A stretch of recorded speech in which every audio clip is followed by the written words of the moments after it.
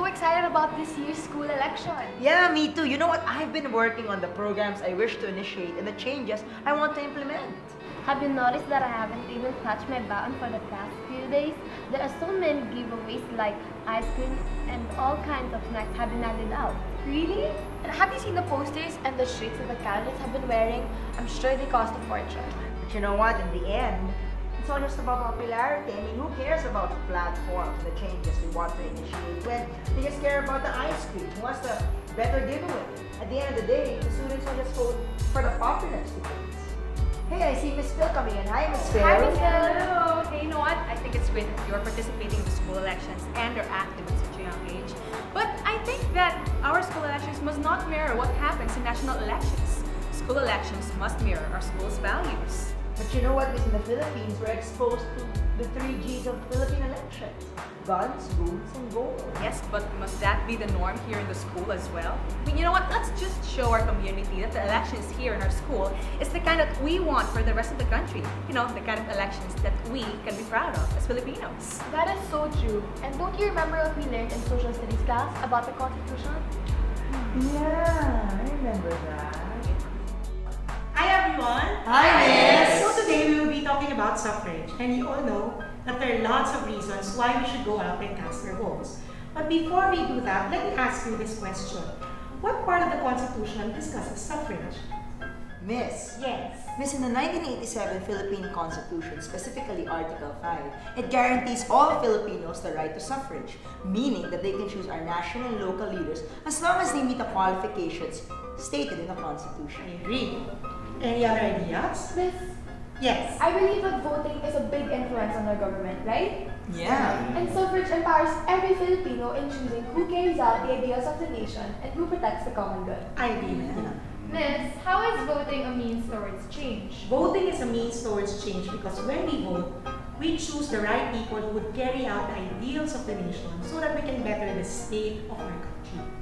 Miss, I think we all realize the importance of the vote. But Miss, here in the Philippines where corruption and cheating pervades, my parents don't even want to vote because they think that their vote doesn't matter anyway. Powerful people control the elections and whoever they want to win can win. That's true, and that's exactly why the Commission on Election proposed this so-called automated election system so that we can lessen, or if not, eradicate election cheating in our country.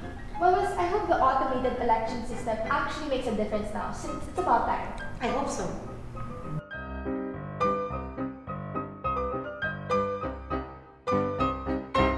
I pledge to be involved in the affairs of my nation.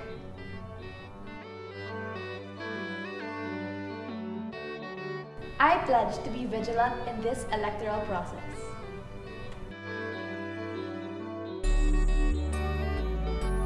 I pledge to be an optimistic citizen.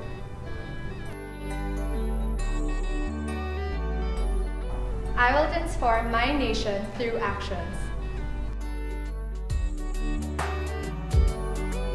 I am committed to excellence for the good of my country. I vote with my heart. Live Jesus in our hearts. So, do you think fair elections are possible? Well, Miss, I share the hope with the whole Filipino nation that the automated election system does make a difference to ensure us a clean and fair election. You know what? Because at the end of the day, we have a stake in the national interest. We are concerned about the national affairs. Yes, Miss Phil, we can transform our nation. By voting, we make a choice. And that choice is to create a better future. I vote for intelligence.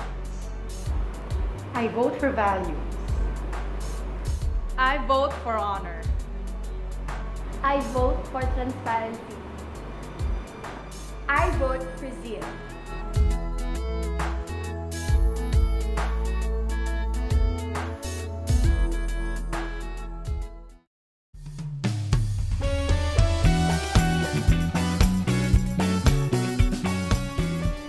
With the automated election system, we have a chance at fair and clean elections.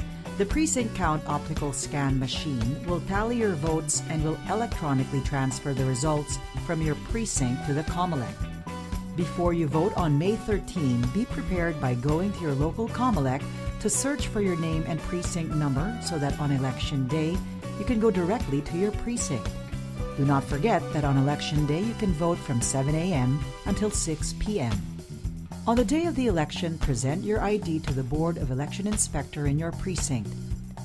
Upon verifying your identity, the BEI will give you a ballot containing the list of candidates in various vacant elective positions with a marker and a secrecy folder. Proceed to the voting area and make sure to prepare a list of the candidates you intend to vote for. This will make the process more efficient. Using a marker, shade the entire circle corresponding to your choice of candidate. Do not choose more than one candidate for a given position. No overvoting, because the PCOS machine will reject your ballot. After filling up the ballot, feed the form to the PCOS machine. The ballot will go straight to a transparent ballot box and wait for "Congratulations, your vote has been registered." Return the secrecy folder to the BEI and place indelible ink on your right pointer finger and place your thumb mark on the form.